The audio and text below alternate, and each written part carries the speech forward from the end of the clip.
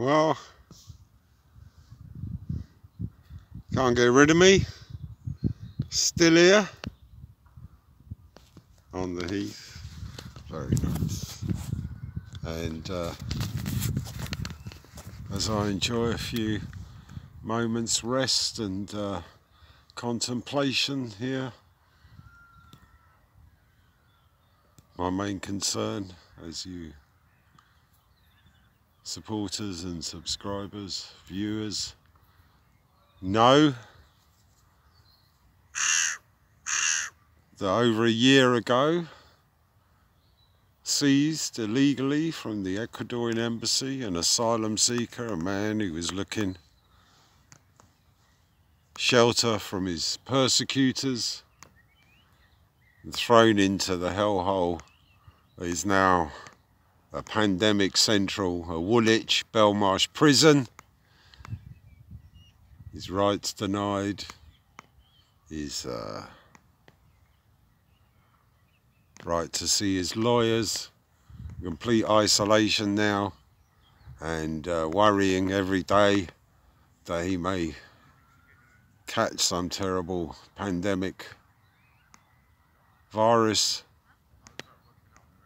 And what can our leaders do? Those sock puppets to William Barr and Donald J. Trump. If we're doing their bidding, if we really are going to keep insisting that these idiots who have no idea of their own constitution, a president who swore to uphold the constitution, is flouting it, destroying the First Amendment and many others, and claiming that Julian Assange is some kind of independent, hostile, intelligent agent working for, and as I think we all know, Mr. Public and Mrs. Interest. Yes, he needs to be free now.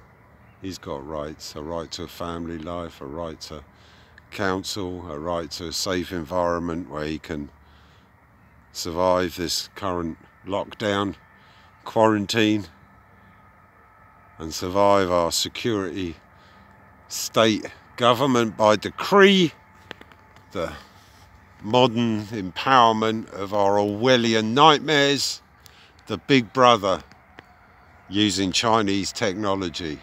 It's ironic, and it goes on. So free Julian Assange, and remember that when you're fighting for freedom and liberty and the justice that we demand and the rule of law, you're fighting on the right side. EF Press on the heath, still on the beat.